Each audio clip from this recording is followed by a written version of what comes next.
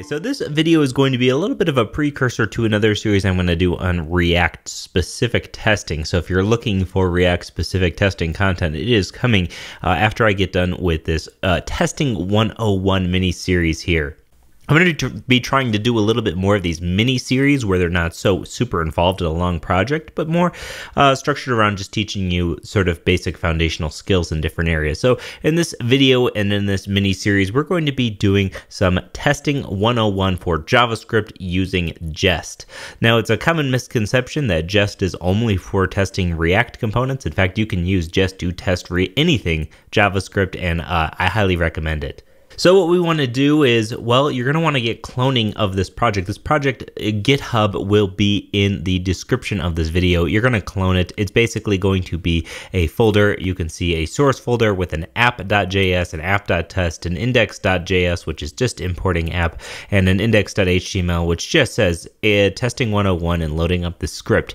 Now, to make things easy, instead of having to deal with the whole Webpack thing, I am doing parcel.js to make this nice and effortless on our part here, and there is essentially a build tool up and running in here. So after you get this cloned, npm install all your dependencies. Now I'm going to be using the terminal in VS Code here, so I don't have to tab back and forth. You can hit that with Control-tilde to get your terminal over here. I am using Fish Shell, so if yours doesn't look like this with a nice theme, that's why I'm using Fish Shell. I'm not quite sure of what theme exactly, but yeah, it shouldn't much matter based on what we're doing. Now, we have a couple of things in our package.json file, which allows us to get up and running here. You can see we have a start script, so if you're to do npm start, what this is going to do is fire up parcel and get us up and running at a localhost 1234. You can see we have this testing 101 here. Now, we're not going to be doing a whole lot of in-browser stuff, so you don't actually even need to have this up and running, but I figured I would include it just in case. Now, the next thing we are going to have in here is an npm test, which is just going to simply run jest watch all. Now, this series is going to be a little bit about testing itself and a little bit about Jest, but it's not going to be necessarily about configuring Jest. Basically, we installed Jest, which is going to look for all files that are .test, and using this watch all command, it's going to watch for changes and output the results of all of our tests. Now, there's a lot more to configuring Jest in here, and maybe we can go over some of that stuff, but as you can see, my dev dependencies are pretty small. Basically just parcel jest Babel preset environment. I also have a Babel RC file which has preset env as well as env test presets env. This is so that Jest is aware of the env Babel preset. Okay, so that's pretty much it. It allows us to use all of the nice new ES6 and onward good stuff, okay? So what I want to do is run npm test from this, and what you should see is, well, it says it runs app.test.js. Well, that's good. It's finding the test.js file, but it's going to say, hey, it failed. And why did it fail? Your test suite must contain at least one test. Okay, so since I've gone over all of the little setup sort of stuff here, let's actually get started writing our first JavaScript test and talk a little bit about what we're doing along the way. Now, we need something to test first, and what this is going to be is a basic function. We're going to have a constant function, and it's just simply going to be named hello. Now, this constant function is going to be the simplest arrow function you've ever seen. It's going to be equal to parentheses, arrow, and then it's just simply going to return hello, a string of hello. That's it. This is the function right here. Now, this is fine. We're not running this function. We're not doing anything. The point here is that we want to test this function. We want to make sure that regardless of anything that happens or changes that we make to this, this is always going to be outputting hello. Now, this example is extremely trite and totally worthless because obviously a function that is always outputting a string of hello, it doesn't necessarily need a test, right? But this is your first test, and we want to make this extra easy on you because testing is no fun to get started when you are very confused about testing, okay? So we have app.js, we have a constant function, and it's named hello. Let's go ahead and export that function. The reason we want to export is that so we can import it directly into our test, which is in app.test.js. So we're exporting this. we can now come into app.test and we can import within brackets, because it's not the default export, we can import hello from ./app, okay? So we're going to be importing this function. Now at this point, we could actually just console log hello, and believe it or not, our test runner should output hello. And you can see it's outputting it right here, because the test runner is actually simply just running this file. It may seem like it's a little magic sometimes, but what's actually happening is Jest is simply just firing up this file. Okay, so that's nice to see that this is outputting our hello test.js. Super nice, okay? But we're still saying it fails because we do not have one test written. So let's write our first test. Now, the first thing we need to do when writing a test is to describe the test. So we're going to say describe, and then we're going to say hello. Okay, we're going to say we're testing hello. So this is just simply a string with a description so that when you look over here in your test that you know exactly what you are testing. Okay, next we're going to have a simple arrow function. And inside of this arrow function, we're going to have an it function. Now the it function is where you're essentially writing your test, so to say. The it is sort of describing what it should do. So you're going to say it, and then again, the first parameter is a string describing your test. It should output hello.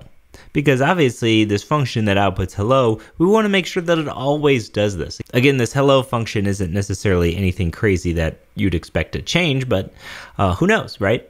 So next we're going to have a comma, and then again an arrow function. Now inside of here is where we actually want to put our code that tests this function. And this code is essentially going to expect the results, right? It should output hello. So we want to make sure that this always outputs hello, so we can use something called expect. Now expect is something you'll see in a lot of different testing languages like Mocha or whatever, but Jest uses expect like this. It's a function that takes the thing you're testing, right? So we're going to expect the hello function, right? So we're actually going to call hello with parentheses and all, right? So we're going to expect hello, and then you end up using methods in this particular case to actually tell it what to expect. So we can say expect, and then to be, and then a string, which is hello. Now when I save this, you can see that something is actually really hilarious happening, which sort of illustrates, one, why Jest is so great, but illustrates, two, that our test failed.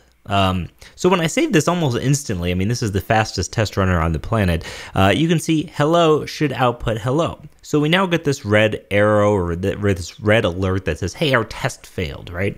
This test failed. Hello should output hello. It's not outputting hello. So what we're saying is, hey, we expected this value to be hello with a capital H, but what we received was hello with a lowercase h, which means that our function is not working correctly, right? Because our test should always be outputting hello with a capital H. And you can see it's great because not only does it tells you what it should be, what it actually received, it tells you on the line that the test was called, it says that one test failed out of one total, and you can see pretty instantly why people like Jest as a platform, okay? So this is our very first test and it just failed. Now let's go ahead and adjust our actual code to make it work. So instead of outputting hello with a lowercase h, I'm going to output hello with an uppercase h. The moment I save this, Jest refines the file, reruns the tests, and we get a nice green check mark. Now, one of the great things about testing is how much green you end up seeing once your test passes. It makes you feel really great about your code. But now we know we have the peace of mind that if some other developer were to come in here and say, oh, let me just mess around here, or perhaps it's a typo or something like that, and then you run your tests and you can instantly see now that this function is not doing what you expect it to do. Again, the example of just outputting a string hello is super kind of trite, but the most important part is that we're instantly made aware of whether or not this code is doing what we asked it to do. We asked it to output hello, we modified this function, and then all of a sudden we're made aware that it's not doing what we asked it to do. Okay, so this is example number 1. This is your very first JavaScript test with Jest.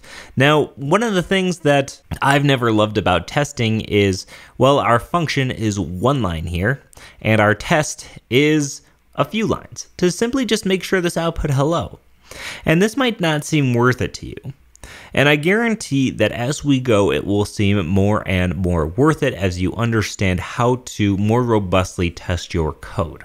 Okay, because in this example, yeah, this might not be worth it.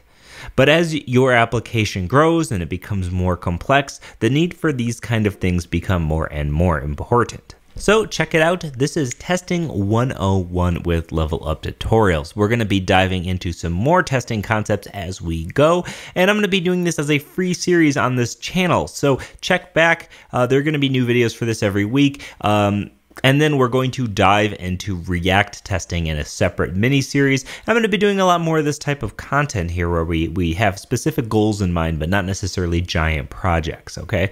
So as always, this is Scott with Level Up Tutorials. If you would like to help support this channel, release this type of content, if you want to see more of this type of content, head on over to leveluptutorials.com, and you can either head to leveluptutorials.com/store and purchase any of the series, or become a subscriber and get access to all of these premium series. Vue.js for Everyone is the latest series in March, and the latest series for April I have not yet announced, but it is going to be really, really good. So we also have Pro Gatsby, which is an awesome static site generator, modern CSS layouts for understanding CSS Grid and Flexbox, and all sorts of great content. There's 66 tutorial series available on this website, so head on over to leveluptutorials.com/pro and become a pro subscriber today to get access to all of it. So thank you so much for watching, and in the next video we're going to actually write a little bit more real world test where you can see some benefits and stuff like that. So thanks so much for watching, and I'll see you in the next one.